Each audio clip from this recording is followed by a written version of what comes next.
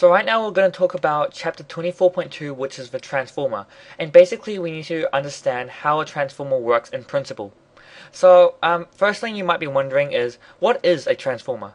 You've probably all seen these little boxes that all our electronic devices use when we plug in. And they can be used, for example, to charge our iPods or our laptops or anything. So basically these boxes contain transformers, and what transformers are able to do is that they can transform, as the name suggests, the voltage and the current in an electrical flow. The voltage and the current, slash the current. And why do we need to do this? Well, if you probably know that your wall socket has a 240 volt power supply, but your iPod certainly doesn't need 240 volts to function. It just needs 5 volts. So this is kind of what the transformer does. And you've probably seen that these huge power lines and videos of things getting electrocuted. Well, those have a power supply in the tens of thousands of volts, and we certainly don't want that running through our iPod. That would basically fry all the internal components. And you might be wondering, why don't we just transmit lower power supply? Well, I'll be talking about that in my next video. It's actually, in fact, more economically viable to transmit high voltage, transmit power in a high voltage form. But anyway, moving onwards. So now that you know what a transformer is, we kind of have to understand how it works. And this works by a principle we're kind of already familiar with, known as electromagnetic inductance. And you've seen this before. Basically, if you have a circuit here, and we have a second circuit here, we know if we run and let's call the orange one the primary source. So this is where our power comes from, and we'll call the second one our secondary.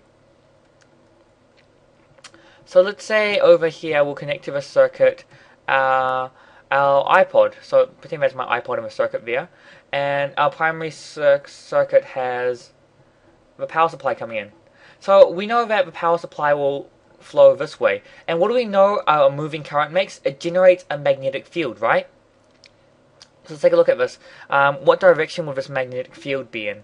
The magnetic field would propagate. The magnetic field would propagate outwards. So if we use our right hand rule going down, the motion of would make a magnetic field. So what direction does this make a magnetic field?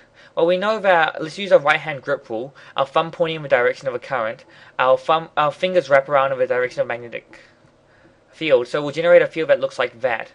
So basically over here, all the fields would be coming out of a page, over here. And what have we done here? If we switch on this current, we've created a new magnetic field, which kind of propagates across here, and just kind of forms a magnetic field throughout all this. We've changed the magnetic flux linkage, and this flux will link to this coil here. And remember our law of electromagnetic inductance? It was the EMF induced is equal to the negative change in magnetic flux linkage over change in time. So what we've basically done is we've changed the magnetic flux linkage, and that means we will induce current, EMF, and a current.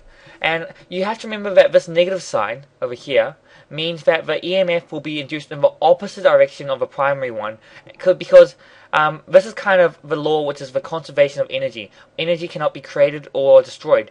So as you remember before, you might have remembered in one of our older videos, I showed you how when we take a magnetic field and I try and move a wire through it, this will generate an electrical current in here, but the energy that is used in the electrical current will then generate a resistive force to prevent this motion. So we have to keep putting new force to keep the motion going if we want to keep generating the electrical field. Otherwise we'd be creating free energy, and while that would be very advantageous, the laws of physics simply do not allow it to happen.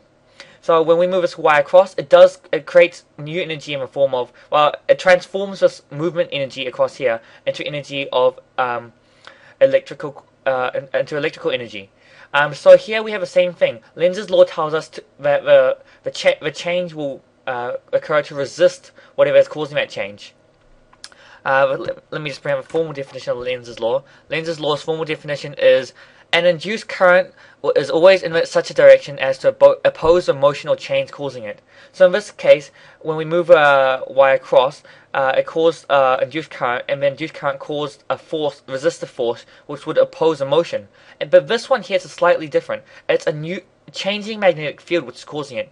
So Lenz's law says it will induce a current in such a way that will effectively oppose the changing magnetic field. So what will happen here?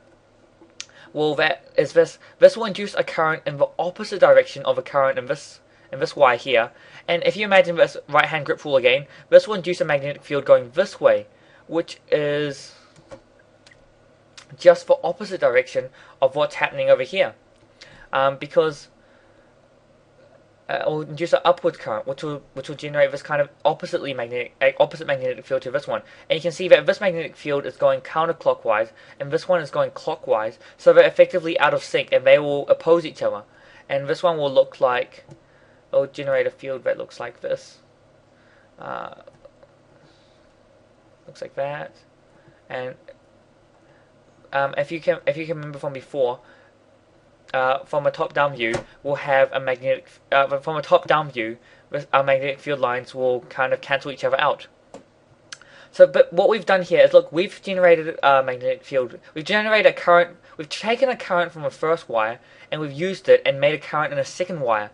And you might be thinking, hold on, doesn't this mean we're just effectively gaining free energy because we've just duplicated a current? Well, no, because what people often don't realize is that a magnetic field in itself contains energy. So when this current propagates this magnetic field, it kind of loses some momentum in propagating that magnetic field.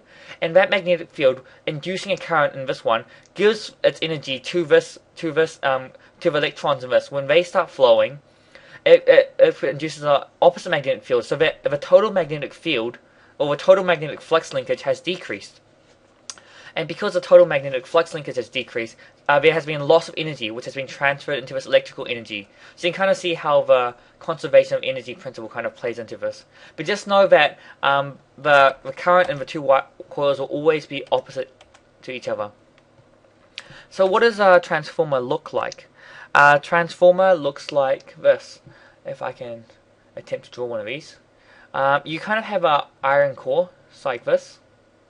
And the iron core, if you remember before, is because it increases the strength of a magnetic field by possibly 1,000 times. So it's very, very advantageous. And basically, it will look like this. It will be a number of coils coming from a primary source. So this is the source coming inwards, like that. So let's pretend the current's coming that way. And then you'll have a secondary coil that is also wrapped around here. And looks like that.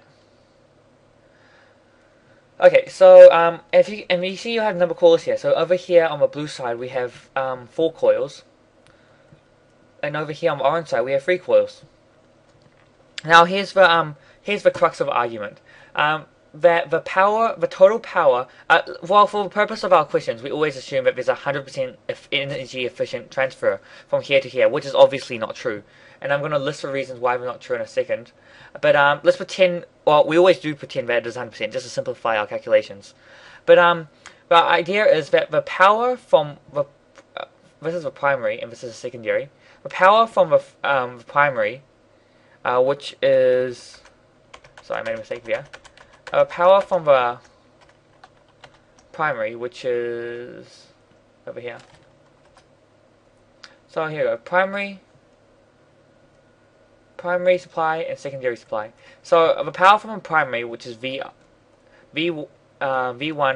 I1, has to equal the power from the secondary, V2 I2. And then we kind of just have this law, which is based on that principle, which says the number of coils in the first one, in the primary, divided by the number of coils in the secondary, is equal to the voltage in the primary over the voltage in the secondary is equal to the current in the secondary and the current in the primary. So what you have to remember is the number of coils The ratio is the same as voltage, but it's inverse with the current. And this is kind of just a law we have to remember. You don't really have to understand the reasoning behind it, but it's to do with how the magnetic fields interact and the magnetic flux linkage. And if you want, you can work out the formula, but that isn't really necessary. Just remember that this law is in place, and that's based on the principles of the need for the conservation of total power, and as well as the idea of magnetic flux linkage, including the number of coils. So why is there a loss of power? These are the reasons for loss of power. There's a loss of magnetic flux between the primary and secondary coils. And this one makes a whole lot of sense. If you remember, magnetic fields radiate outwards in a inverse fashion. So as they radiate out, they lose, the magnetic flux is kind of lost. So the distance here creates a loss of magnetic flux. There's resistive heating in the primary and secondary coils. So that's basically, wires heat up when they're used, and that's quite simple. You have a high current running through a wire, the wire will heat up, and the loss of heat is loss of energy. Heating of the core due to eddy currents, and this is because this is a soft iron core, it is a conductive material, and as a conductor, the magnetic field will be induced, so it will be draining some of the energy from magnetic field. But what you can do to prevent too much energy being lost is you can laminate the core, because you'll have things called eddy currents running through it. And I'm just going to pull up a image of it right now, if you just give me a second. Basically it looks like this. Here we go. Sorry, that's the wrong one. Here we go. So if you look at this, you'll see that normally the magnetic field generates eddy current in the iron core. But if you laminate it, that is, you put non-conducting sheets between it, you'll reduce all the eddy current in each case. So basically, you've effectively reduced your loss of energy. So that's a way to reduce the loss of heating due to eddy currents. And the heating of the core due to repeated magnetism and demagnetism. And this is again just one of the fundamental principles of nature. So that's why power is lost, and that's why it will never actually be 100% efficient. But for the purposes of our questions, we always assume so. And if you take a look at what the actual current will look like, if you remember, the current, the voltage and these will always be out of phase by 180 degrees, or 1 pi, if you like.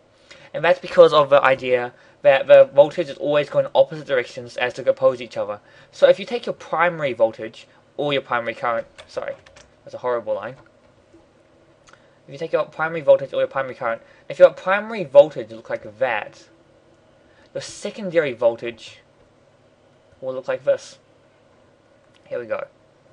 Your secondary voltage will be just be out of phase by half a wavelength. So it'll start here, and it'll look like that, as you can see. So at any point in time between these two graphs, so that's V and that's T, any point in time between these two graphs, whatever value is here, it will just be the negative value in the other coil. So if that's a primary, that'll be the secondary. And that's just the idea of Lenz's law again. The negative sign stating that the changes are always to oppose each other, and that the direction of the EMF is always in the opposite direction of the induced flux, because it's always a gain of flux. But also, the last idea I want to leave you with is that if this current here, remember that EMF is only induced by changing magnetic flux. So if this current is constant and producing a constant magnetic field, what you'll get is you'll get a spike in voltage caused by the immediate change, but then there'll be no longer any induced EMF. But the nice thing about alternating current is the voltage and current is always changing, so it kind of naturally has this property of changing magnetic flux, so there'll be a constant induction of current here. But just remember, if it's a constant current going through, that's a direct current, it will only induce a spike, and then it won't induce any more EMF. So thank you for listening to my video, and please subscribe if you want to see more.